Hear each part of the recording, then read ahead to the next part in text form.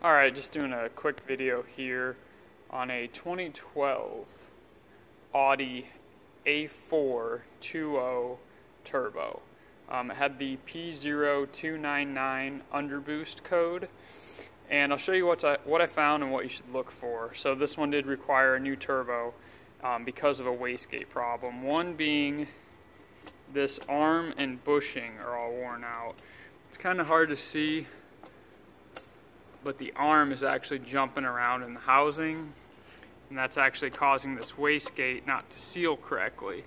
If you open it, you can see it's got a good seal at the top, and then all that black around the bottom is where it's leaking. So that's the problem there. You actually see that it's jumping around. So wastegate's leaking, causing the underboost code. Also, the actual wastegate actuator on this one is actually seized. You can put vacuum to it, it actually doesn't operate. So a couple things there. Kind of the sad thing about this is the rest of this turbo is in really good shape.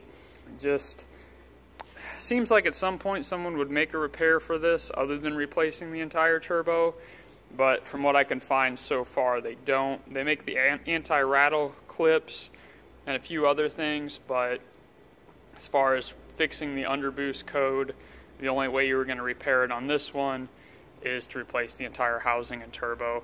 You can see it's just wore out, not sealing the wastegate correctly, and when this doesn't seal, that's going to let exhaust gases pass by it. It's not going to spool correctly, it's going to be underboost, and so your boost level is going to be lower than what it should be. That's what's going to set your code. So that's what I would look for. Look for wobble or play in this bushing, and then if you can, pull the exhaust back and open it and look and see if you can tell if it's leaking like that. But it seems like most of these that fail, you're going to find this play and wobble in the bushing of the housing. But kind of this one too also had a bad actuator, so not as common, but I'd say this is super common for the failure.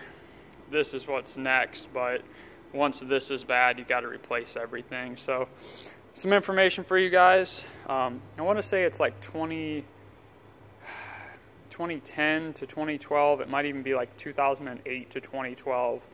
Your A420 turbos, they all use this same turbo and housing. There's actually a few other vehicles they put it on as well with that 2.0 TFSI engine.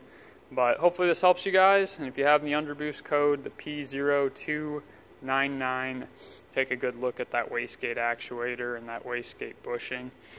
Alright guys, hope this helps. Thanks.